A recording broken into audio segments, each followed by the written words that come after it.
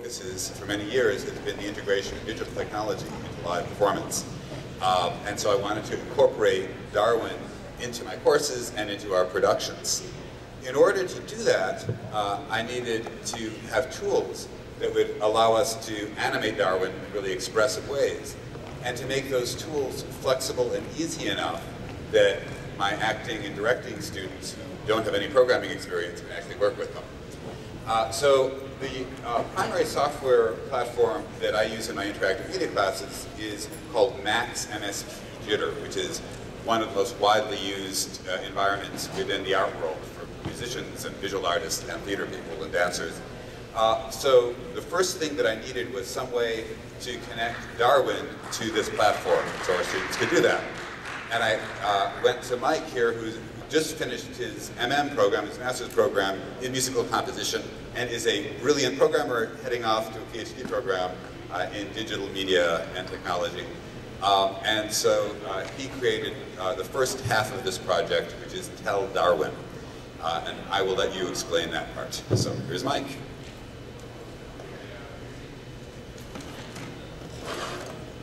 So TellDarwin is a command interpreter for DARwIN-OP robot. It allows users to send simple, intuitive, human-readable commands to the robot wirelessly over UDP, and it carries out those commands as you would expect. It was designed specifically to receive commands from Max MSP, which, as Dr. Saltz just told you, is a graphical, flow-controlled programming language that's popular in the arts. Dr. Saltz uses it to control many other things in his studio, like the lighting, I don't even know what else. So with TellDarwin running on the robot and Max MSP running on the laptop, changing the position of the robot's right elbow is just as simple as sending those words over UDP. Max's graphical programming environment makes it very easy to build up more sophisticated controls for the robot servo. For instance, the upper body there, the lower body. TellDarwin also gives you easy access to everything on the CM730, like the eye, all the LEDs, the ear sensors, the accelerometer and gyroscope. If the robot were moving about, you would see meaningful numbers being printed out there. TellDarwin is also capable of streaming digital multimedia between the robot and the laptop.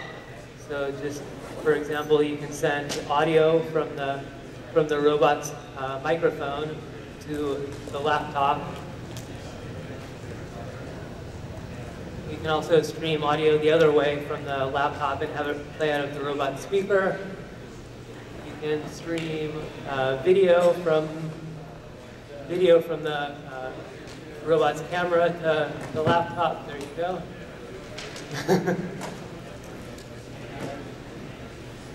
This not only gives you direct access to the image's pixel data, but also gives you the opportunity to use Max's extensive library of built-in and third-party computer vision algorithms to make sense of the data.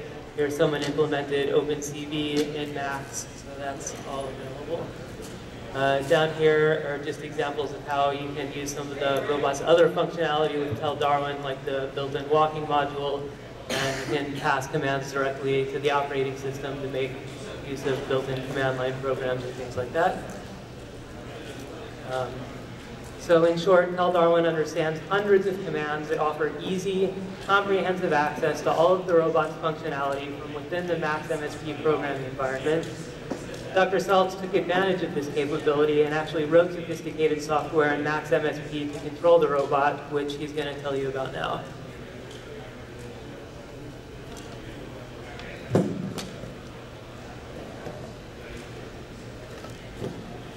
All right, so part two of the tools that we created is we call Darwin Animator. And Darwin Animator is a tool to create very complex, organic, emotive, interactive motion sequences of any length for the Darwin robot very, very easily without any programming whatsoever, and also to tightly synchronize the robot's actions with stage lighting, sound, and video, since you can trigger all those cues from Animate Darwin. With Darwin Animator, the first thing that you can do, see there the graphical interface, is control any of the 20 servos in real time.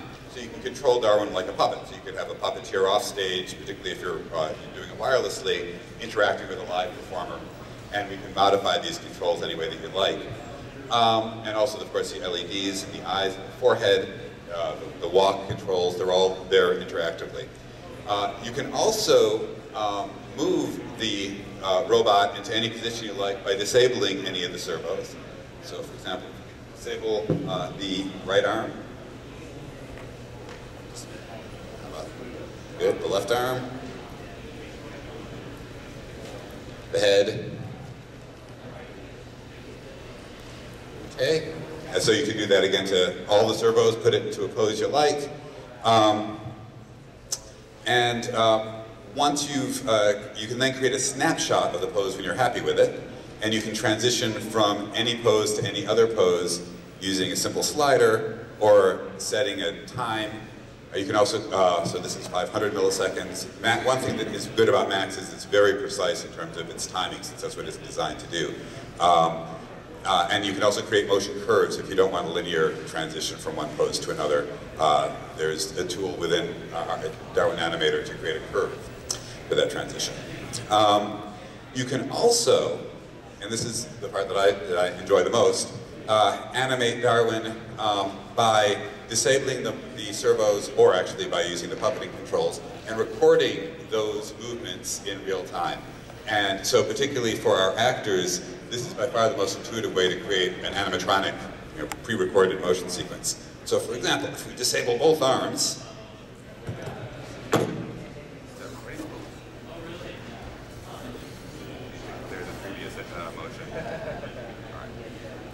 clear the previous motion, and disable the arms. Okay.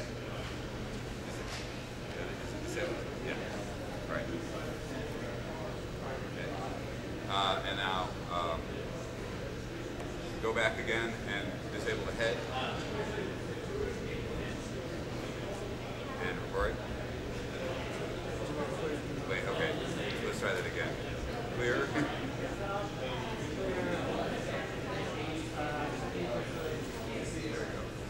There again. Okay, good.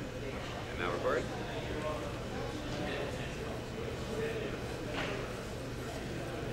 So these motions can be as complex as synchronized or unsynchronized or organic. Use gravity. Okay, stop that.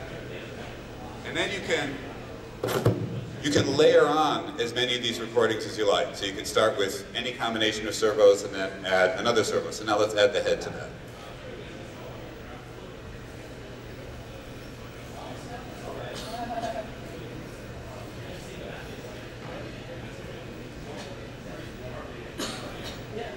Okay, and let's add one last thing. How about just disabling just the waist? Okay. All right, start recording.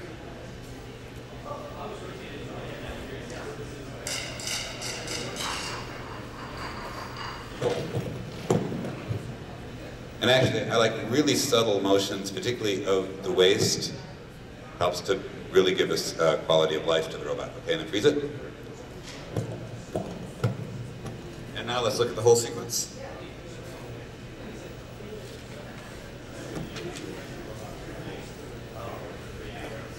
So that's a pretty quick way. You can keep layering those on, playing with them. If you don't like the last motion you created, you can undo and recreate it, save it to disk, reload it again, modify it again, and create hundreds of sequences this way very, very quickly. Let's see. Okay, so you can also make Darwin speak in one of two ways. First of all, we can use the eSpeak program that's built into Linux to send any text message we want and have the robot say these things. Hello, my name is Steve. I'm your friend, Marco. Okay, so that's very handy. And by the way, we call our robot Zeebzob, as I told you. And now you can also send any audio file, as Mike was showing you through TellDarwin. So you can play any audio file through the robot, and Animate Darwin will allow you to have the head bob in sync with the audio. That's a feature you can turn on or off. Since obviously, as you know, Darwin doesn't have a mouth, this gives much more of a quality of speaking. So Let's do that. We'd like to load an audio file, and then let's see Darwin's.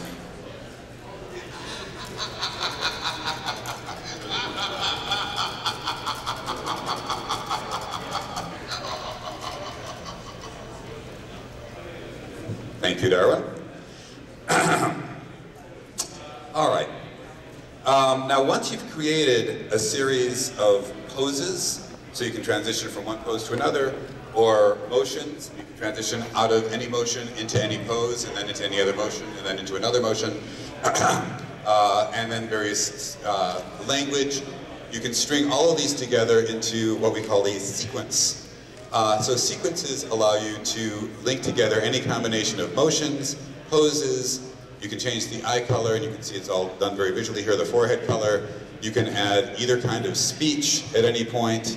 You can also play, in your same sequence, audio to the external speakers, so you can have sound effects or music perfectly synced. So just as it begins a motion, you get a sound effect. Same thing with video. Since Max and Jitter has the capability of playing video, you can have video cues synced up. You can build in pauses. You can link from one sequence to another. So you can create an elaborate sequence and then have it linked to another either right away or interactively. There are also ways to control the lighting with exactly the same sequence. Actually, one thing that we didn't show is that there's also the ability, if we go back to the main controller, to go into a pose over audio. So to use the audio, this is looking at the amplitude, to proportionally go into a pose to create really, really simple interactions with the robot. I don't know what pose is loaded right now, but... Hold on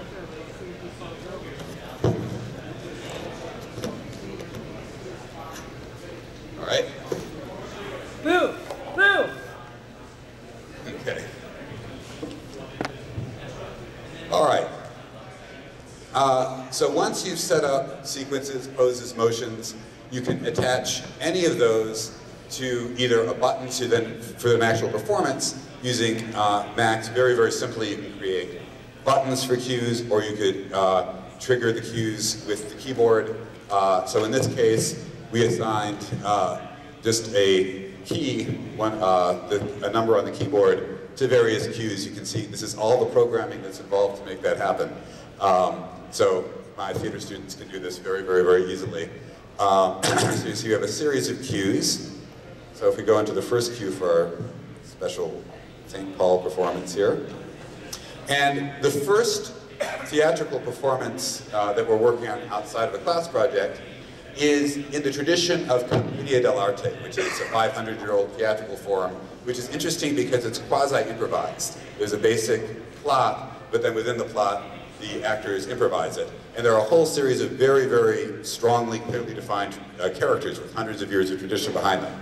So in our production, Darwin, or Zebzob, is going to move in and out between a whole series of these classic commedia characters, which are highly physical, and there'll be a live performance playing the straight man, playing off of Zebzob. And we've just started training Zebzob. Did you say something? It's my turn, and... I'm sorry, Zebzob. Yeah, okay. All right, well, we'll let you demonstrate this, okay? Okay. Zebzob, I'd like you to show us the character of Pantalone, the old miserly, grouchy guy.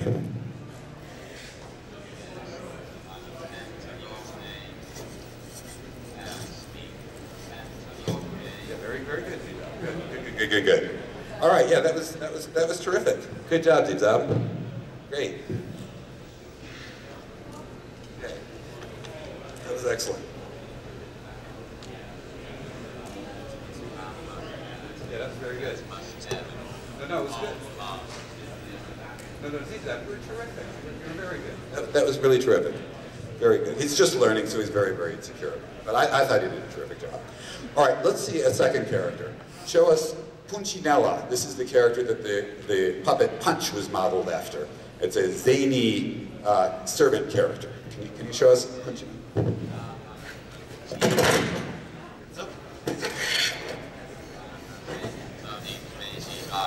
Yeah, you really have. I love that patfall. That was a good touch, Steve Lucky. You didn't even do that before, so it's improvised. Fantastic. Good job. All right. And then I'll let Zebzab have the last word.